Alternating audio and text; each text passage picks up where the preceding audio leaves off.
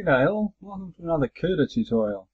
So, before we continue programming in CUDA, there's a problem that's going to come up. So I thought I'd make a tutorial right at the start just to address it so we can get on top of it right away. It's this, basically. Display driver stopped responding and has recovered. You'll get that error all the time, unless you do, what we're going to go through in this tube. So by default, Windows assumes that we're using the GPU for graphics processing. And in these types of application, the graphics card is going to respond really, really quickly. Maybe it's calculating frames for a 3D game or something like that, but it's going to respond to the CPU within nanoseconds. So the graphics driver actually resets itself if it detects that the GPU is hanging, or, if the GPU's got a problem calculating something.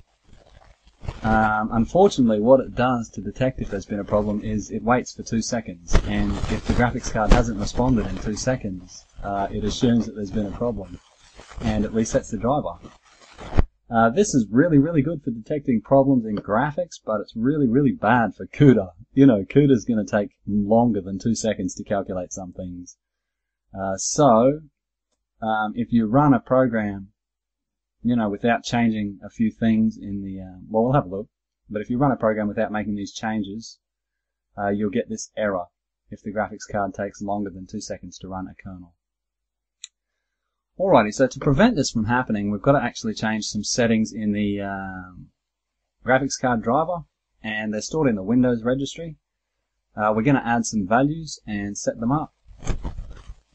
I should mention that the Windows registry is a really dangerous place to go, and don't change anything that you're not sure of, because it's really super easy to wreck your whole system, and you might have to reinstall Windows. If you change a few things around, the whole system might fall apart. So be very, very careful, and probably only change values that you know kind of what you're doing. And if I remember, we'll go through backing up the registry before we make these changes. That way, if something happens, you've got a restore point where you can restore the state of your registry. Okay. Alrighty, so the values that we're actually going to change probably don't exist at the moment, so Windows is actually using the defaults for them, and they're in the following key. We've got H key local machine /system /current control set /control /graphics drivers. I think that's where they are. Yeah, I'll go to the real place. If I had a typo or something, I'll go to the real place in the demo at the end. But I think that's what it is. And this is what we're going to do. We're going to add two D-word values to this subkey. One of them is called Tdr Level, which is timeout detection and recovery level. And that's a little function sort of thing. So a setting of 0 for Tdr Level means off, don't detect timeouts at all, and that's actually what I'll set mine to. But you can also set it to 3, which means timed, and this is the default. This is the problem. This is why we get the display driver stopped working and has recovered error, because the default is 3, it's timed. And if Tdr Level is 3, then Tdr Delay, which is the other key we're going to add, that indicates the number of seconds to wait prior to assuming that there must have been a problem and resetting the driver.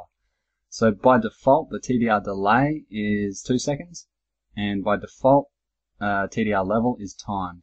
But we're gonna change that. I'm actually gonna set mine to 0 or off completely.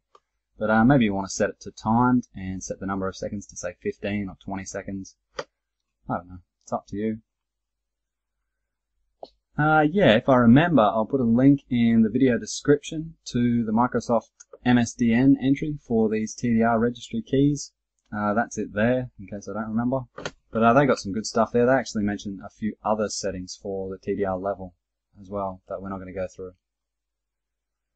Alrighty, so that's the end of the slide. If we come over here to Visual Studio, I've just written a little program here, and it runs a single kernel that I know takes longer than 2 seconds. So it's a completely pointless kernel once again. This is just a little demo. We're not really programming CUDA at the moment, but just as a demo, this is a really good illustration of the error. So all I've asked it to do is add whatever's in the integer pointer B to the integer pointer A 10,000,005 times. Alrighty, so that's all the kernel does. It's just a for loop and it does that 10,000,005 times. So that I know runs for longer than 2 seconds. So it could be anything, but that one runs for longer than 2 seconds. And the actual CPU side of the world, all I've really done is put 0 in A and 1 in B, and allocated memory, same as the other chute. What I've also done here actually is checked for errors, just to show that this is it's not an error that's causing this. It's a perfectly normal way for the system to behave. We told it with the registry keys to reset the driver. But yeah, I just put those errors there to show that this is a normal way for this GPU to behave. Alright, scrolling down a bit more. Here's the actual kernel call. So I've just used one thread again, rather pointless use of the GPU, but we're just trying to generate an error here, so all good. And finally at the end I've printed out that answer. So if A is 0 and B is 1 and we add B to A, what was it? 10,000,005 times, A should come out as 10,000,005. Yeah, let me just hit play and see what happens.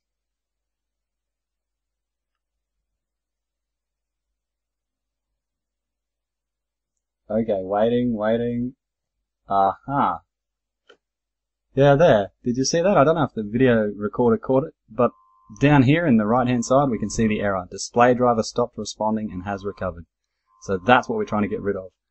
And in addition to that, when it reset, it didn't bother to run our kernel properly either. So we didn't get the right answer. I don't actually know whether... Seems to have closed down.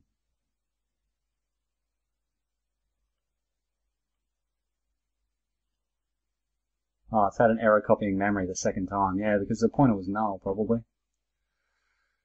Yeah, okay, so that's the error that we want to get rid of. We want to be able to calculate things that take longer than 2 seconds, pretty much. So, if we come down here to the Start menu, and in the little bar down here you type regedit, regedit, and hit enter. It's going to ask you if you want to open up regedit. Are you serious? If you want to open up regedit, we're going to say yes. I think the screen recorder doesn't capture that, so you mightn't have seen my screen there. But this is regedit, so this is where you change the settings to pretty much every program, including Windows, in the whole computer. Anyway, the key we're looking for is in HKey local machine. Actually, before we do anything, I should back it up. So, File, Export, and I've got mine set to desktop, but you just type in a name here, maybe something like backup. What date have we got? The 7th of the 11th, 2012. And hit save. Backing up.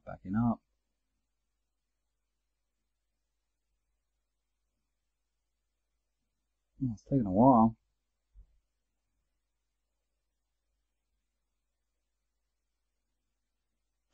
Alright, so it's just finished now, copying the exact sort of state of the registry to a file on my desktop, and if I stuff everything up, make a mess of it, accidentally delete everything, then I've got a restore point.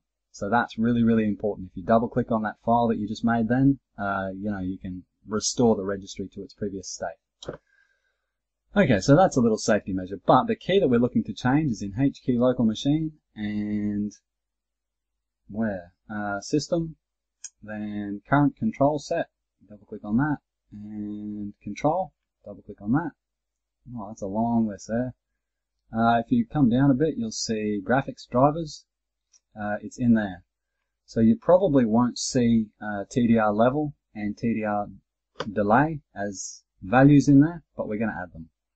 So if we right click on graphics drivers, if they're already there, then you can right click and modify them, but we're going to add them. Okay, so right click on graphics drivers and say new, and come down to dword. It's a double word, a 32-bit integer, and click on that. Okay, so the name of the first one, tdrlevel.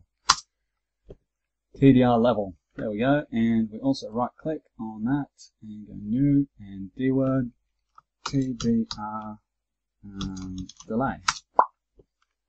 TDR delay and TDR level. Okay, so I'm going to actually set my TDR level to 0, but you right click on the value that you just made and you click modify. You can change it to hexadecimal or decimal, it doesn't really matter at the moment, since we've only got 0, 1, 2 or 3 as the TDR level, but I'm going to select 0 for mine, but you could type 3 there and hit OK. That would be the timed delay, and then it would look at the TDR delay value for the number of seconds that you want to wait. Anyway, I'm going to put mine as 0 and hit OK.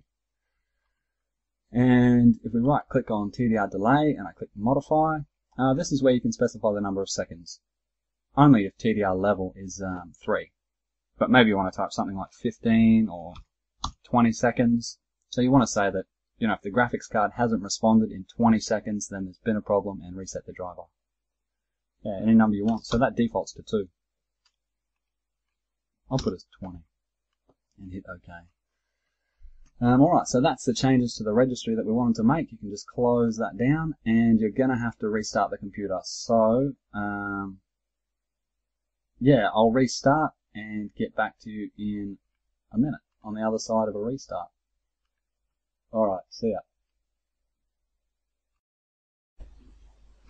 Okay, hello, I'm back again. So I restarted the computer after changing those registry settings, and now I'm back in my exactly the same project as before. I haven't touched anything, and if we hit play, waits for a while. Aha! Okay, so no error that time. It ran with no trouble because I turned off the timeout detection. And if we come down here and see the result, we see that it did exactly what we asked it to. It added 1 to A 10,000,005 times. Okay, so that's going to allow us to make programs that take longer than 2 seconds to run a single kernel. Really, really useful, and hopefully in the future, yeah, that problem won't bother you. Alright, well thank you very much for listening, and see you later.